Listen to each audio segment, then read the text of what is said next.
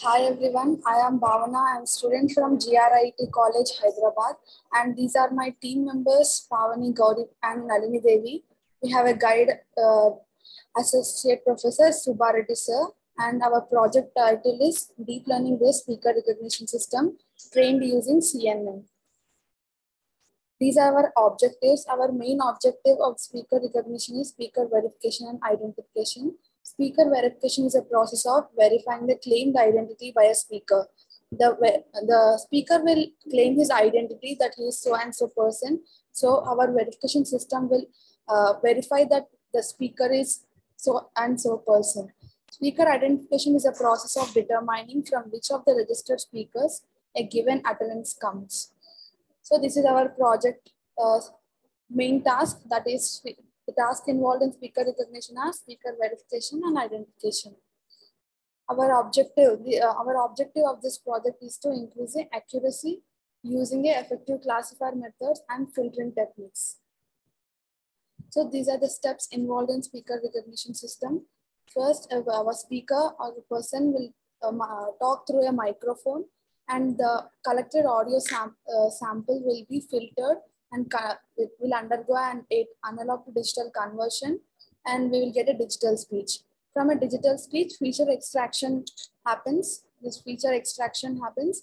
From feature extraction, features will be saved in the form of vectors, and those features will be matched through a pattern matching and a classification methods.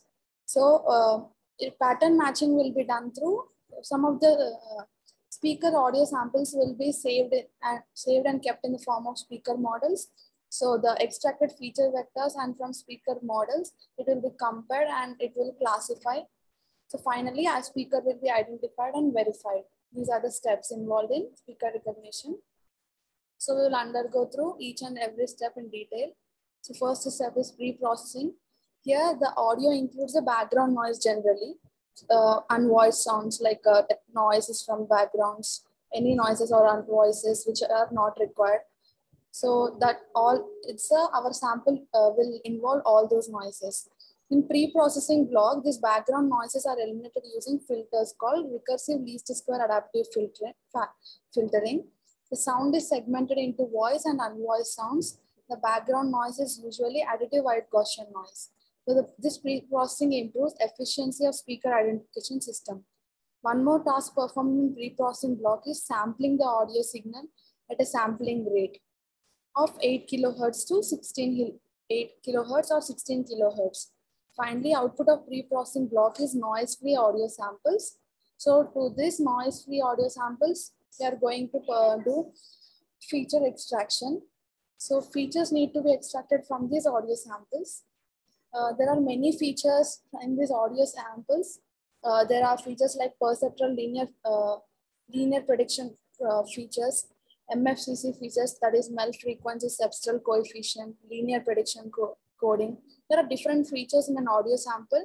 We will be using the MFCC substral coefficient features for our identification of our speaker. The speech features play an important role in separation of the speaker from the rest of the audience.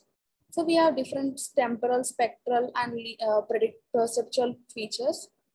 So in temporal analysis, the speech waveform is analyzed, but in spectral analysis, the signal spectrum is analyzed. So here, finally, we are using MFCC features are extracted. We will see that in detail in further slides. And the extracted features will be modeling will be done. Process of creating speaker model from the feature vector, which are extracted from the audio signal. Then after classification will be done. In classification, the obtained features of the class modeling according to the audio sample given input data, classification will be done. We will be using CNN Classifier in this project. So these are the steps involved in MFCC feature extraction. It calculates the coefficients that are unique to each sample after processing. First, input signal will be given audio signal after pre-processing. Then the signal for obtaining an MFCC spectrum, we will be performing first signal framing, then windowing, then DFT, discrete Fourier transform, ML scale filter will be applied. Then Then we will apply a DCT, that is discrete cosine transform, and finally we will obtain an MFCC substruct.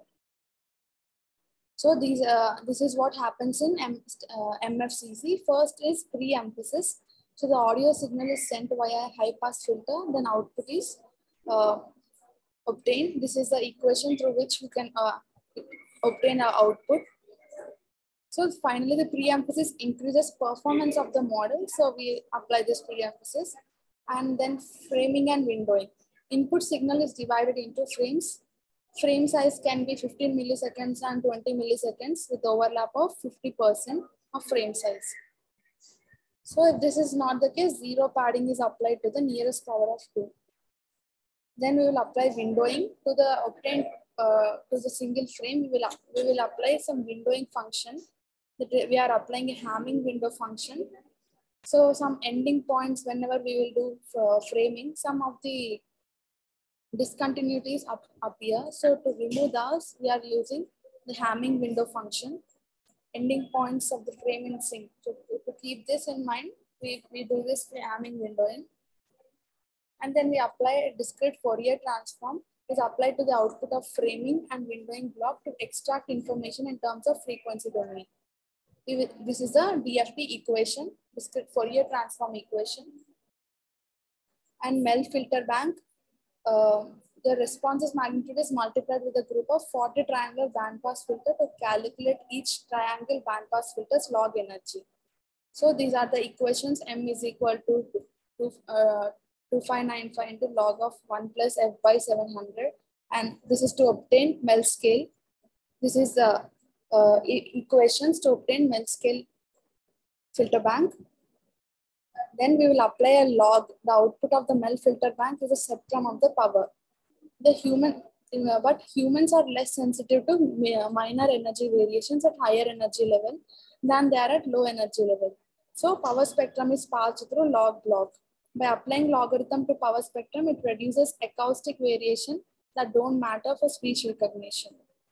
So DCT, next we will apply the DCT. It is an orthogonal transformation. This transformation produces the spectrum finally, which is MFCC spectrum, from which we are extracting the coefficients. And we are using the filters used for to obtain a higher accuracy, increase in accuracy. We have used some filters called LMS filter and Kalman filter. These are the two filters which we have used, by which we came into the conclusion that Kalman filter gives a better result and it is more optimal for noise regarding background noises or unvoiced noises. So this is a filter used. And to the MFCC spectrogram, here we have gotten spectrogram. From this, we are extracting the features using the CNN classification. The CNN is a convolutional neural network which will extract the features from the obtained MFCC spectrum, and it will classify the features accordingly. So CNNs are used for image classification and recognition based off it because of its high accuracy. Automatically detects the important features without any human supervision. So this is a best classification, CNN. Convolutional neural networks can extract informative features from image, eliminating the need of traditional manual image processing methods. So in order to visualize, generally we are using CNN for image classification, but ours is an audio classification, speaker classification. So we are converting the audio sample to a spectrum such that we can visualize, then we will apply our CNN.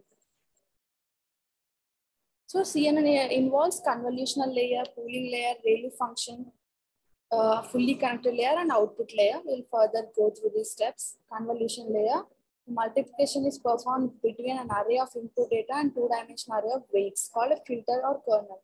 Here, we will apply convolution to the image, visualize the spectrogram. Then by multiplying that spectrogram with a mask or filter, then we will obtain some feature maps. For these feature maps, we are going to do pooling. Means there are lots of features. We are reducing this dimensionality of the subsequent layers using the pooling layer. We can use, there are different types of pooling like average pooling, max pooling. We have used the max pooling. which will select the maximum elements from the region of the feature map, and then we will apply the ReLU layer. That is, this is an activation function, the rectified linear unit. Abbreviation of a ReLU is the rectified linear unit. This employs a non-saturation activation function. It is a transform function which activates a node if the input is above certain quantity, while input is below 0, output is 0.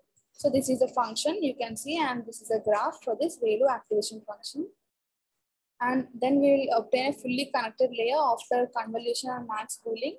Fully connected layer. It is a 2D matrix, and we will apply flattening to here to obtain a single vector. So the input to the fully connected layer is a flattened vector. And this is the output layer. Here we employ the softmax activation function for classification in the output layer. It does give the probabilities for each of the class. After passing through the fully connected layers, the final layer uses this softmax activation function, which is used to get the probabilities of the input being in a particular class. So this is the equation for obtaining the probabilities in softmax activation function equation. Finally, we will get results and conclusions of this project are, we got an accuracy of 92.878% and a precision of 92.7%, recall and specificity. These are the evaluation metrics we are calculated from the confusion matrix. This is a confusion matrix. From here, we have calculated this accuracy, precision, and recall and specificity based upon the true and false positive values. So these are the obtained from, we have used a data set from an online that is from Kaggle dataset, which is 16,000 PCM speech samples, and we have trained our model for 25 epochs and achieved a very promising results. So these are the results, and these are the epochs for epochs, particular accuracy and the loss we have obtained. These are the plots for training and validation accuracy. This is the training and validation accuracy plots, and this is the training and validation loss. You can see that we have got around 97% of accuracy, training accuracy, and validation accuracy of this much. We can see in this graph. And from this is a confusion matrix. To measure the quality of the statistical or machine learning model, evaluation matrices are utilized. A model may be assessed using a variety of different metrics. The classification accuracy, precision, confusion matrix, and other matrices are among them. So this is the obtained confusion matrix for our project. We have trained for the trained model. So these are the references used in our project. Thank you.